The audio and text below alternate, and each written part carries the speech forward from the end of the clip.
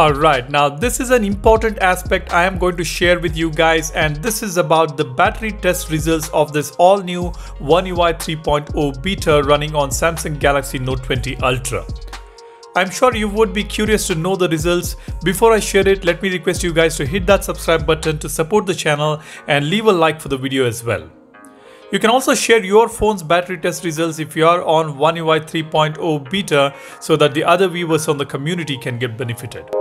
Now, without wasting any more time, let's get started.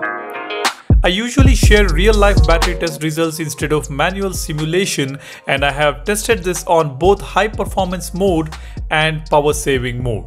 If you have seen one of my previous videos, which was regarding the changes on device care section, there are no multiple power modes on One UI 3.0 like it was in One UI 2.5. We just have one toggle to enable power saving mode, so I have tested it on both these scenarios.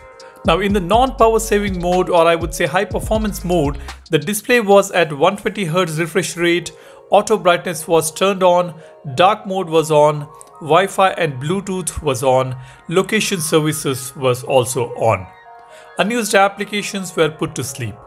With these settings, I unplugged the phone at 9:30 in the morning with full charge, and it lasted till 9:30 PM in the night with about 10% juice still left. And I got a screen on time of 5 hours 45 minutes. The usage patterns were pretty normal. I've used YouTube for about 1 hour 45 minutes, WhatsApp for about half an hour, calling about 45 minutes to 1 hour. Camera was used for about 10 minutes, and then browsing and few other applications for few minutes. And the gaming was just for about 10 minutes. I did not play a graphic intensive game, I just played a basic game for about 10 minutes. Alright, now the rest of the 10% would have extended the screen on time to maybe approximately 6 hours 10 minutes, which is pretty decent, I would say. This is similar to the results I got on One UI 2.5 as well. So I did not notice any battery drain issues or heating issues in this beta version. Now coming to the second scenario. Here I turned on the power saving mode. Obviously in this mode the adaptive refresh rate was turned off and it was set to 60Hz fixed. But I tested this at WQHD instead of Full HD. The rest of the settings remained the same, so with this setting the results did not vary too much. Like in the previous test, I got it fully charged at about 9:30 in the morning, and at around 9:30 PM I was left with 10% battery with a screen on time of 6 hours 24 minutes, which is about 40 minutes of incremental screen on time. I would say it's not bad. Again, the additional 10% extended it close to 6 hours 51 minutes, but my expectation was at least 7.5 hours on power saving mode at 60Hz. Just to note, I had the same usage pattern like the previous scenario.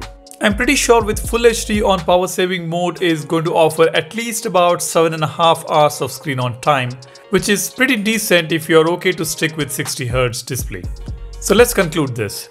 The battery life on One UI 3.0 is as good as it was on One UI 2.5. So there is not much of a difference here. As of now, there is no issues on the beta version with respect to the battery life, and even the overall experience has been pretty smooth.